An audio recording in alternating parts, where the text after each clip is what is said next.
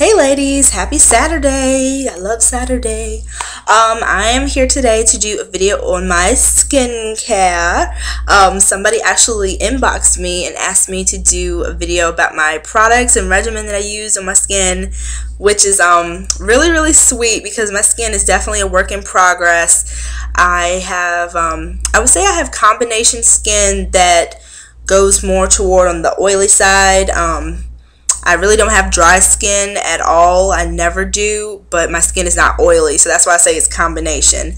But yeah, or maybe it's normal. I don't know, guys. But it is really not an issue for me as far as dryness is concerned. I'm mainly focused on right now anti-aging as well as preventative measures, because I'm not trying to be a member of the Botox nation. So I'm really focused on anti-aging. I really want to of course keep my skin as clear as possible. I tend to have a problem with blackheads and whiteheads occasionally, and also when I don't eat really well, when I really just eat a bunch of junk food for a consistent amount of time, when I'm stressed, and also when I get my monthly visitor, I tend to get a few blemishes. So I get occasional blemishes. I'm focused on anti-aging and just keeping my skin clear and even toned and all that good stuff. So with all that said, I'm gonna get into my skin regimen.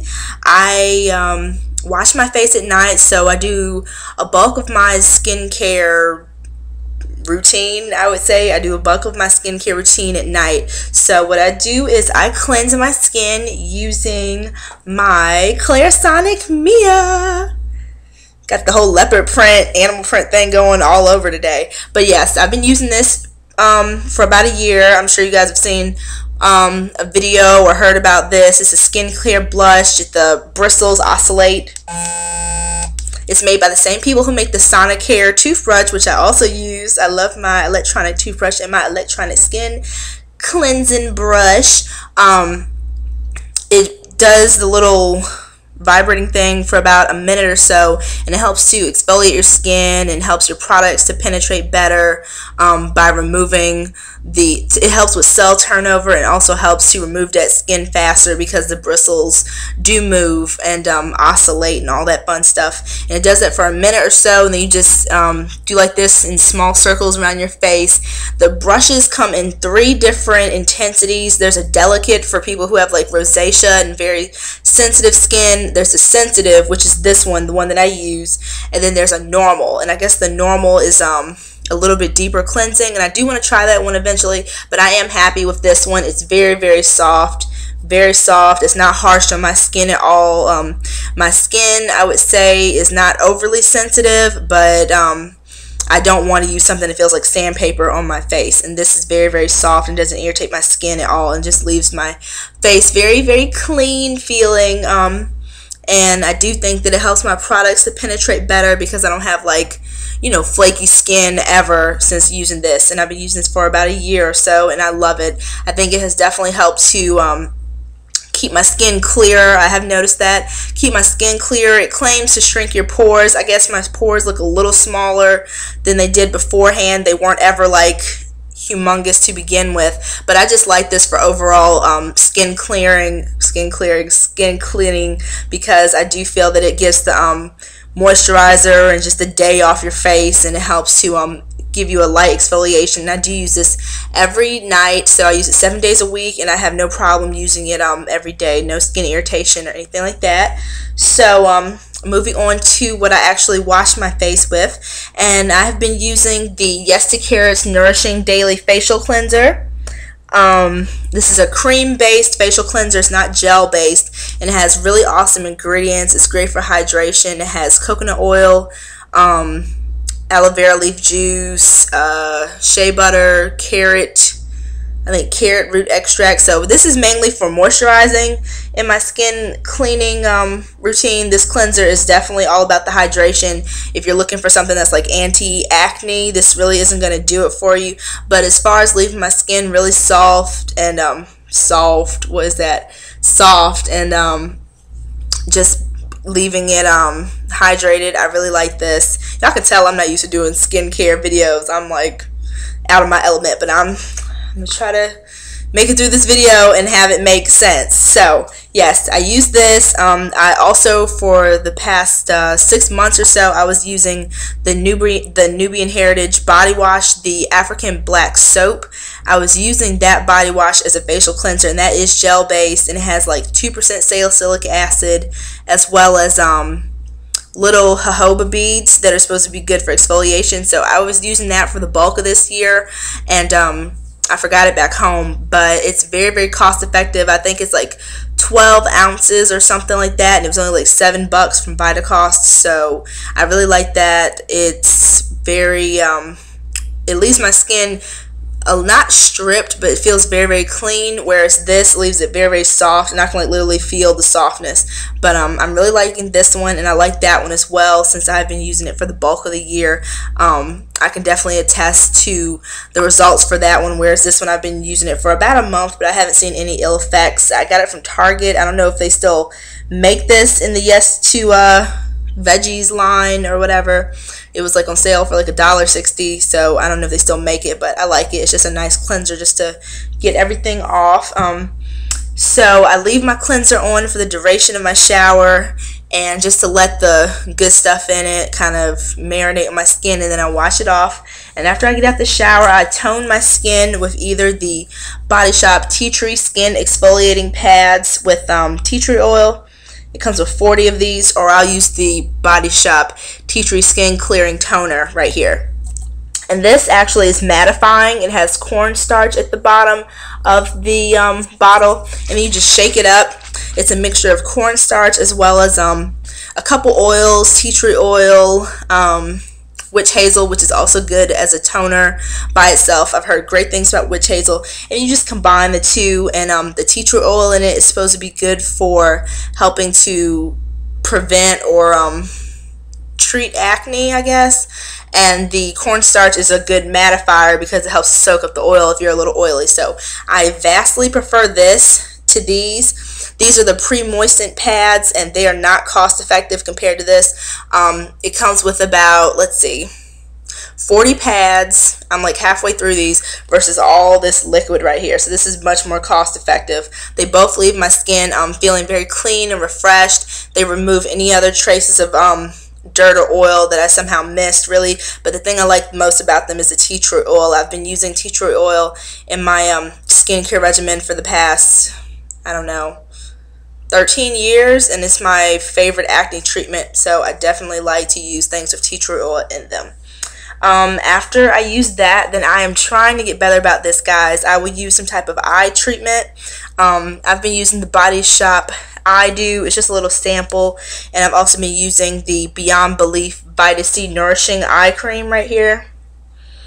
It is like totally not gonna happen, but yeah, you can't see it too well, but there we go. This is sold at Sally's Beauty Supply. I haven't seen it anywhere else. I don't know if it's like their line or whatever, but this is just a little under eye cream.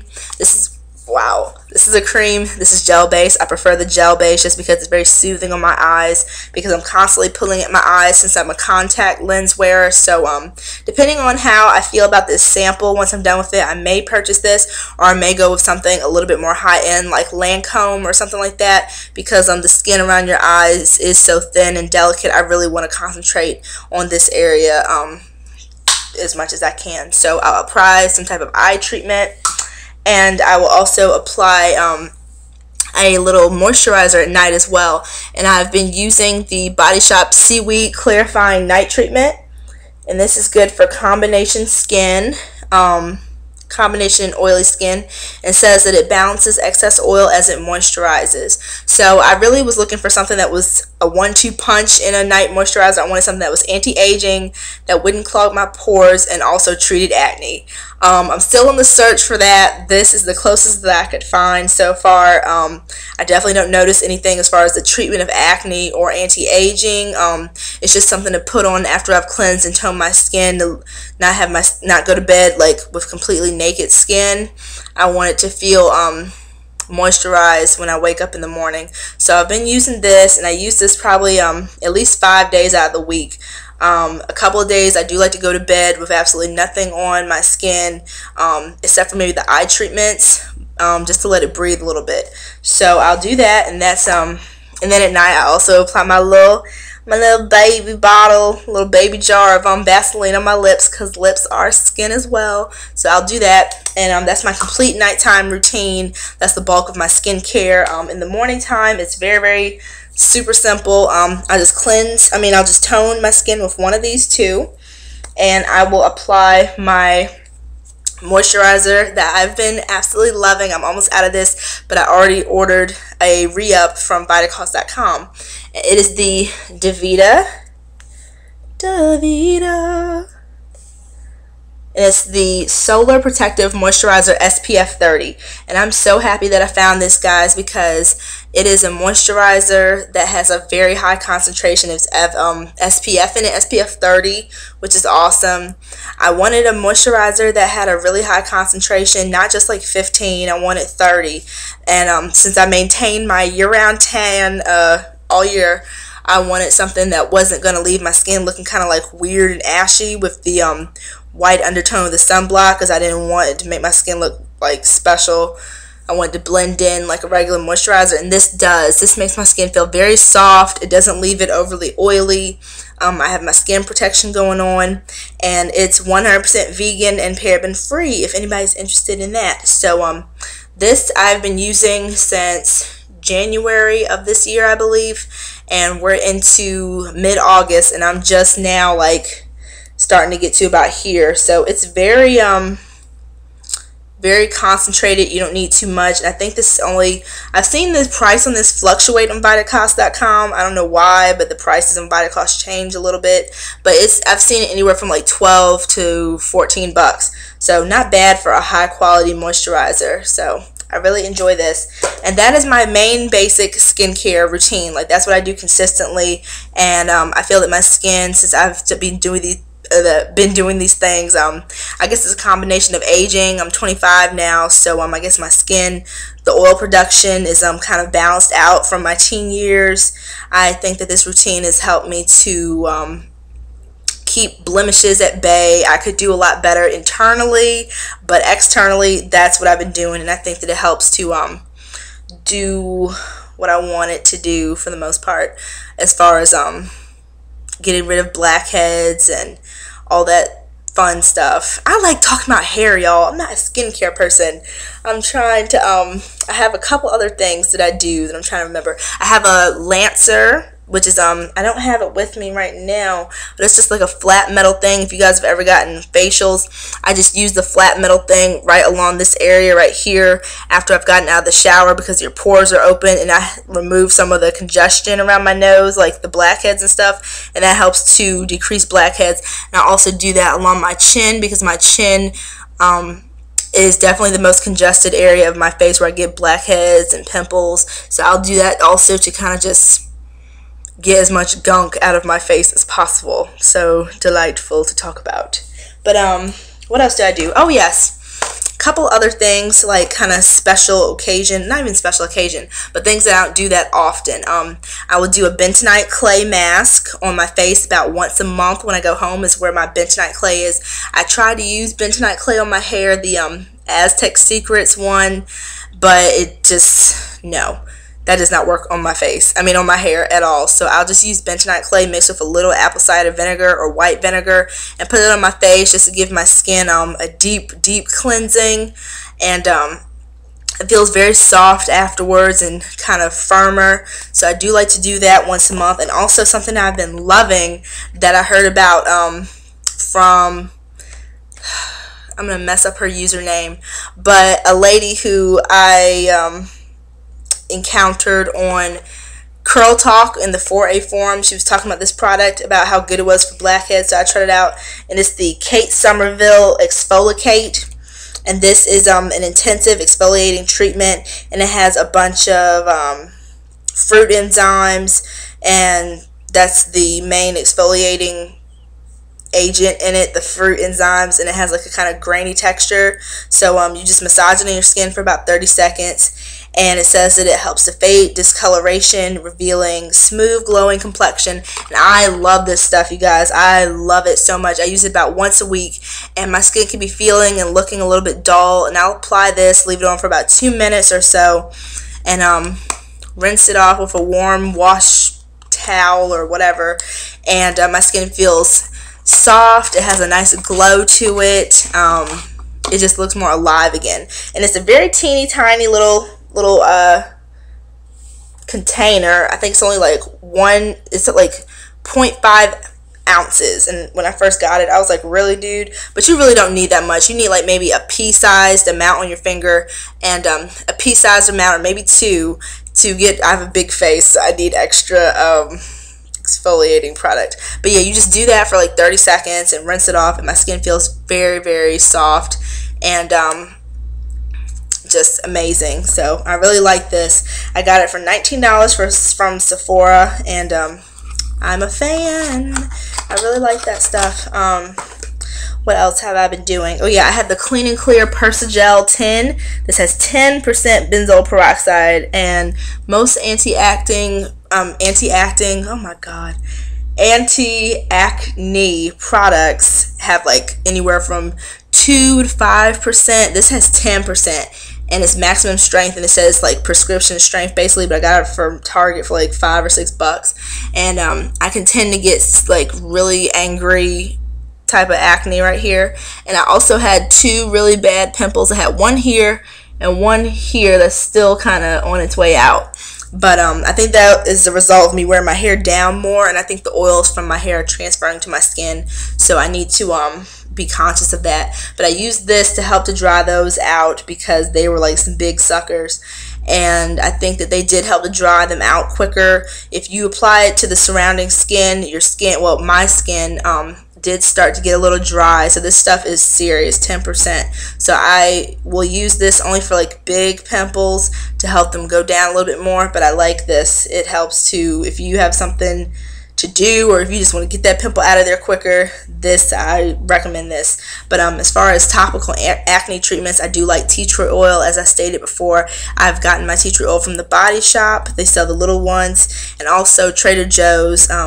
I will apply that directly to my blemishes. You're supposed to dilute it, but I apply it directly to my blemishes. And I also ordered a little topical like little spot treatment thingy from Vitacost in my last order. So maybe I'll do an update video that is a little bit more fluid, because I'm so not used to talking about skincare, so I'm all over the place. But yeah, if I notice any significant changes in my skincare or anything like that, I'll do an update maybe in like 3 months or so to see.